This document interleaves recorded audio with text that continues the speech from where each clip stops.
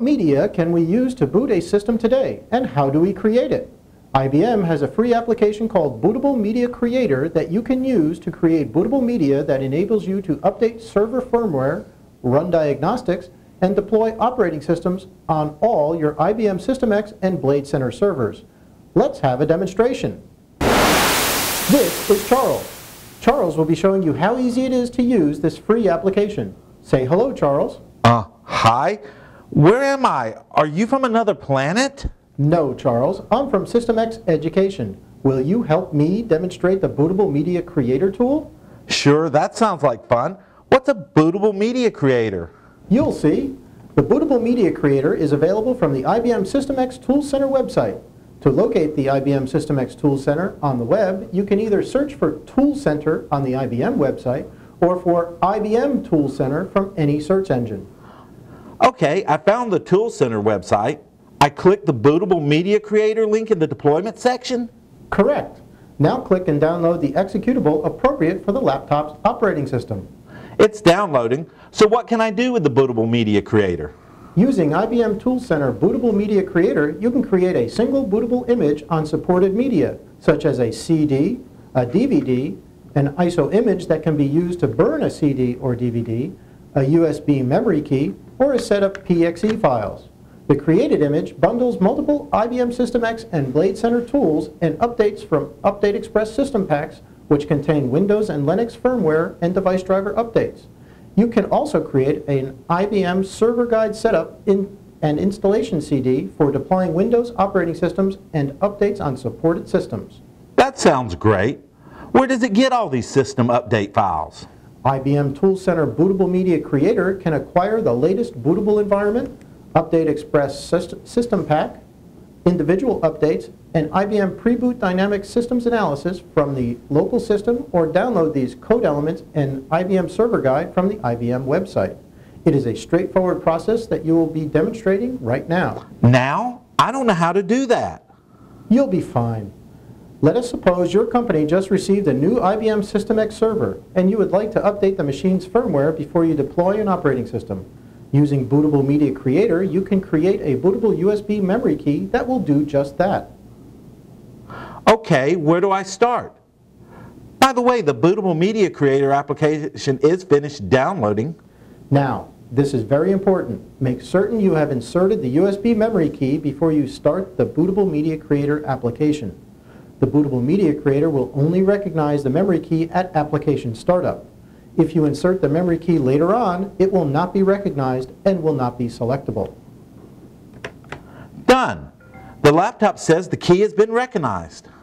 Start the application as you would any other, and after accepting the license agreement, you will come to the welcome screen, where you can provide a name for the media you are about to create.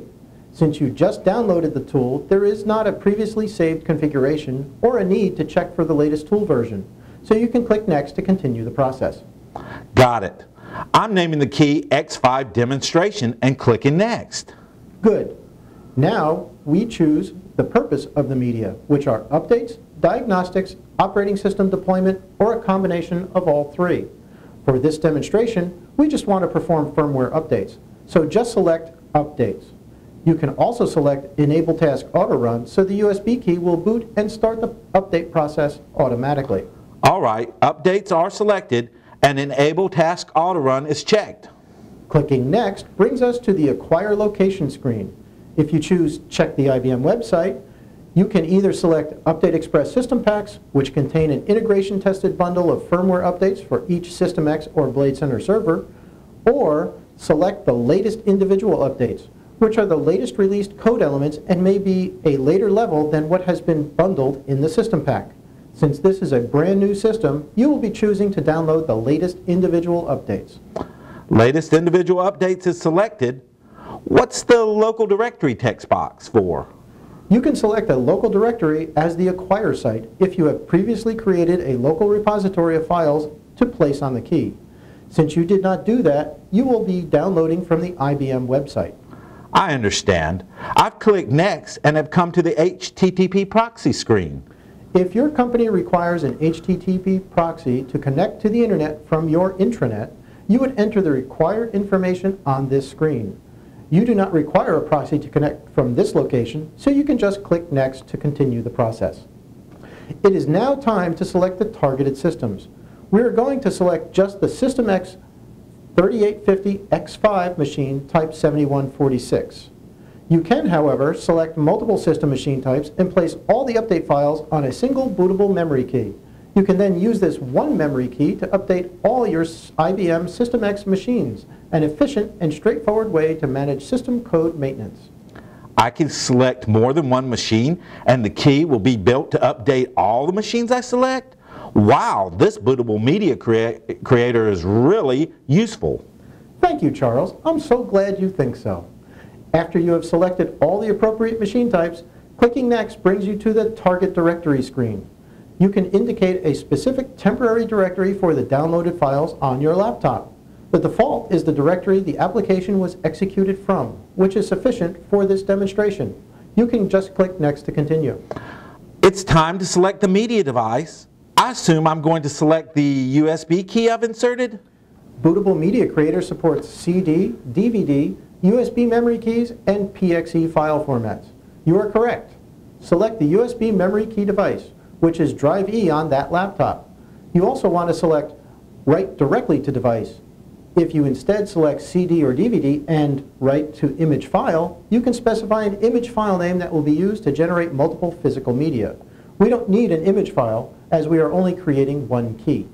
Wow, writing an image file can be really useful. I could then send an image by FTP or email for somebody to use, instead of hoping they select the same files I do. You are entirely correct, Charles. Creating image files for company-wide use keeps all your System X machines at consistent firmware levels. When you click Next to continue, you now choose the unattended mode configuration. As the help on this screen states, if you select Use Unattended Mode, you can choose where the update log files will be created and stored during the update process, and have the updates run without user intervention. As you only have one system to update, go ahead and select Do Not Use Unattended Mode. Got it. Click Next to continue? Yes. Clicking Next takes us to the confirmation screen, where you can validate all the choices you have made before you actually begin to create the bootable image on the key. You can also save this configuration for later use by clicking the Save button and specifying a configuration file name. You can use this configuration file in the future by loading it at the initial Bootable Media Creator welcome screen. This can save much time and effort during your normal system maintenance windows. Okay, everything looks proper. When I click Next, it'll create the bootable USB key? Yes, clicking Next starts the creation process. Since we selected to download the latest updates from the IBM website, there may be several individual files to download and process. Depending on the bandwidth of your internet connection, this portion of the process may persist for an extended period of time. Remain patient though, this small hindrance is well worth the effort. Immediately after all the files have been acquired, the files are written to the selected bootable media. Since we are creating a bootable USB key, the key is first formatted before the bootable environment is built and all the files are copied. When the process is completed, a message stating success is posted prominently on the screen. You can now eject or unmount the USB key and use it on the intended systems. Be aware that you may need to alter the boot sequence of the target system to include the bootable USB key. This is easily done during system power on by pressing the F12 key at the appropriate time. Hey, look at that. The screen says the creation of the USB key is successful. I must say, I was a little nervous about doing this, but it was very easy. Can I take this key and try it? Certainly. I happen to know where a System X 3850X5 is located that needs updating. Grab your coffee cup and I'll send you to it now. I can't believe I just met someone from another planet. This concludes the demonstration of using the Bootable Media Creator to manage and update your System X server's firmware. For further information, read the IBM ToolsCenter Bootable Media Creator Installation and User's Guide available on the ToolsCenter website. It provides a wealth of knowledge on functions and limitations of the Bootable Media Creator, including how to use the same application directly from the command line. The IBM System X ToolsCenter Bootable Media Creator. Use it today to help manage all of your system update, deployment, and diagnostic needs.